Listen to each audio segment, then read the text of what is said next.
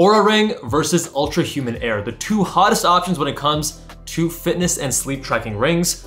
Oura has been around now for quite some time. They're on their third iteration, Gen 3. I was wearing Gen 2 since 2019. I got Gen 3 about a year ago, 2022. And they're widely considered the best option when it comes to fitness and sleep tracking. Ultrahuman released their ring last year, their first gen. This is now their second gen called the Air. It's improved, it's thinner, it's better. And today we're gonna find out which one should you spend your hard-earned money on. Let's start with the design and hard product. So Oura Ring has these 3 humps on the palmar surface for your various sensors, and Ultrahuman only has 1. Now for Oura, I'm actually a size 10, but for Ultrahuman, I'm a size 9. And I think part of that reason is because of these humps, they are, encroaching into the space where your finger goes, so it feels tighter at a given size. So 10 on the Oura feels the same as 9 on the Ultrahuman Air to me. In terms of thickness, Oura Ring is 2.55 and Ultrahuman is 2.4, which sounds like they're pretty close, but I don't know, holding them side by side, I feel like the Oura Ring is substantially chunkier, and even when I wear it, I can feel my other fingers hitting the sides of it, which is less comfortable, whereas with the Ultrahuman Air, not as much of a problem. Part of that could also be the smaller size with the Ultrahuman Air, smaller diameter, but this is definitely more comfortable. The Oura Ring actually has 2 design options. So this is the Gen 3 I bought last year with the Heritage design. So it has this little ridge on the top, and that goes on the dorsal surface of your hand so that you know how to keep the sensors properly aligned. Whereas the newer Horizon, which is my preferred style, has a tiny little dimple on the palmar surface to help you keep it aligned. Their standard black is pretty glossy and it's cheaper, which is why I bought it, but I don't like it as much as the Stealth, which I think looks a lot better. It's this matte finish,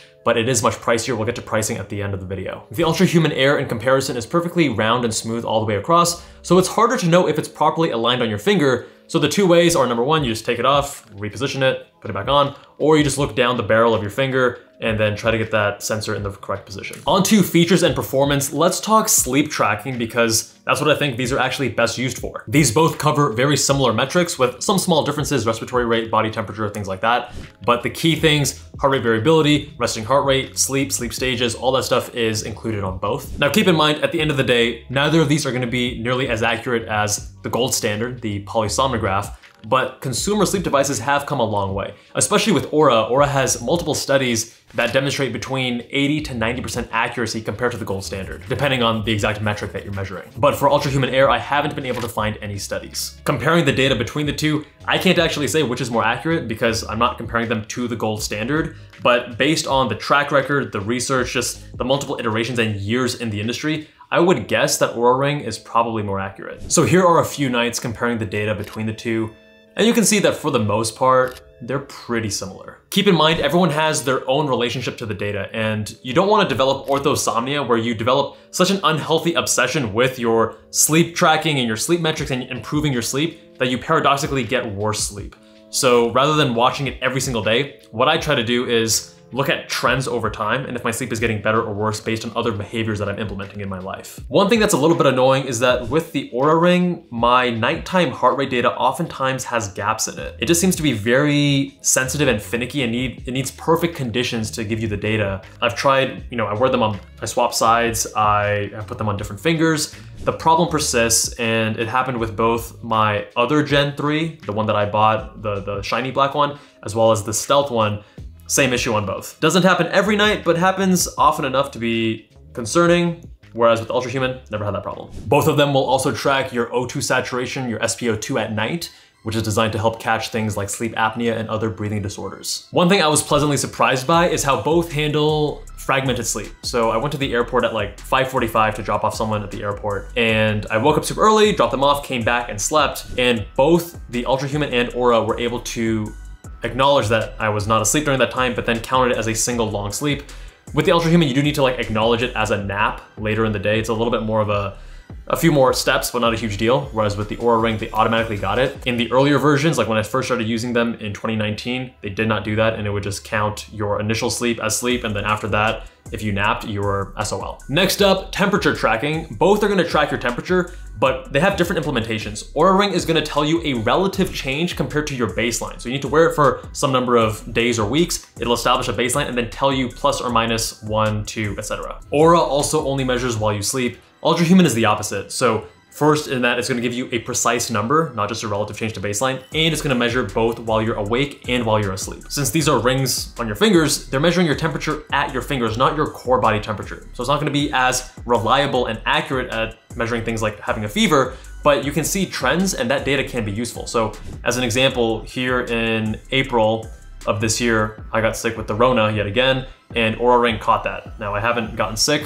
during the time of wearing my Ultrahuman, so I can't comment on the temperature tracking in that regard. Ultrahuman does clarify this by calling it skin temperature, not body temperature, because people might be thrown off, hey, why is my temperature high 80s to low 90s? It's gonna be lower because it's on your extremity rather than your core body temperature, with the normal being 98.6. Now, I'm not sure how useful it is to have daytime temperature tracking. What I do like about Ultrahuman is that they do separate out the data of your sleep versus your non-sleep temperature. But during the day with movement, like you're washing your hands under cold or warm water, you take the ring off because it's getting tight, you put it back onto a different finger. It cools off briefly when you take it off, warms up when you put it back on. All these little things are changing it so frequently, and there's so many variables that I don't really trust the daytime readings. I think there's much more utility in just the nighttime temperature. Next up, fitness tracking, and I'll start by saying both are pretty useless, or not nearly as useful as many other fitness trackers. As an example, I did a road trip from the Bay Area to Vegas, and I was driving for like 8 or 9 hours straight. Or I thought I did a workout. Also, if you're doing any type of strength training or other activity that requires a strong grip, these are thick rings, so they're gonna be uncomfortable to wear while you're doing those activities. And then you're also gonna scratch them up. I tried doing lat pull downs while wearing my Ultrahuman, and it felt uncomfortable, and I also just promptly scratched it. Both will import your workouts from Apple Health, but it sounds better in theory than it actually is in practice. If you want the device to actually log your heart rate while you're working out, then you need to start it from their respective app, which is of course definitely less convenient than just tap starting it from your Apple Watch or Garmin or whatever fitness tracker you use. And if you do let it import a workout, it's gonna try to use its own heart rate data while you were doing that workout. So for example, I did a 10-minute HIIT bike ride, and Ultrahuman gave me a max heart rate of 83 beats per minute and an average of 81, but my chest heart rate monitor, which is of course very accurate, read 135 as my average and a max of 168. So then I said, okay, let's actually try starting the workouts from the app, not having it just import. And I did a zone 2 bike ride for 1 hour, started it on both Ultrahuman and Oura. Oura was only a few beats off from my chest strap. Apple Watch was by far the closest, and Ultrahuman was way off, not even like 10, 20, 30 beats per minute off. Now, speaking of integrations, both can obviously read from Apple Health, but they can also both write to Apple Health, but there are a few differences. Oura Ring has Ultrahuman Beat in that it does write respiratory rate and sleep, but Ultrahuman does write body temperature, whereas Oura Ring doesn't. And it's confusing to me why Ultrahuman doesn't write sleep, because I think that's the main functionality. Now, to me, Apple Health integration is super important because two main reasons. Number one, it allows other apps to read the data that those apps wrote to Apple Health. So it allows for better integration across various apps. And then the second reason is that in case something happens to that third-party app that's writing the data, maybe the company goes out of business or your data gets corrupted or whatever happens, Apple Health is gonna be much more robust and a stable single repository where you can maintain all of your health data long-term. All right, on to unique features. I love that with Ultrahuman, it has this circadian rhythm feature,